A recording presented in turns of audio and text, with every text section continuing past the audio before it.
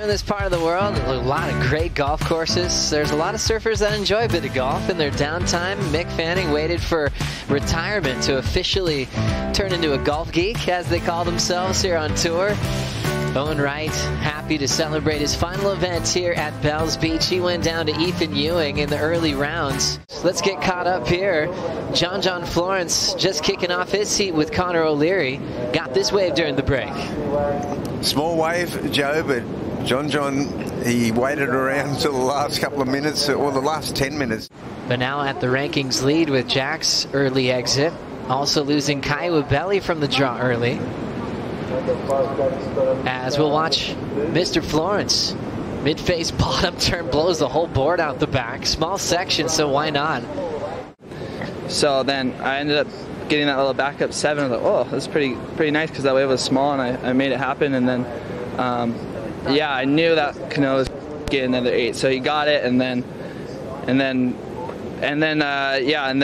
it came down to that very end bit, and oh, I was so scared. He's got a lot of depth as far as reaching for an air game, something you don't see too often. He did earlier today.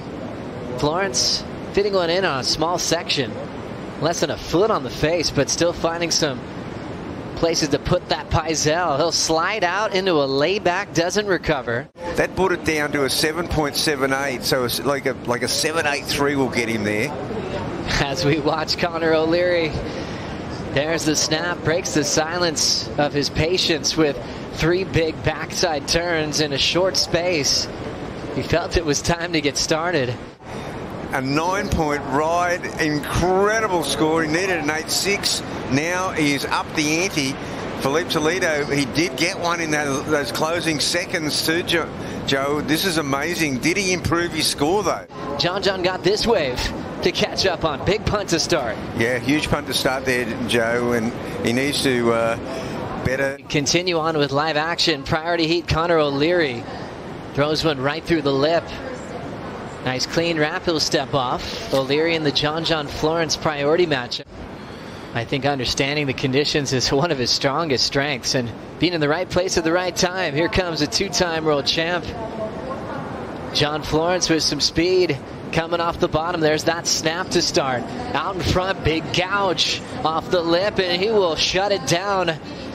A nice tight little drifting move to finish.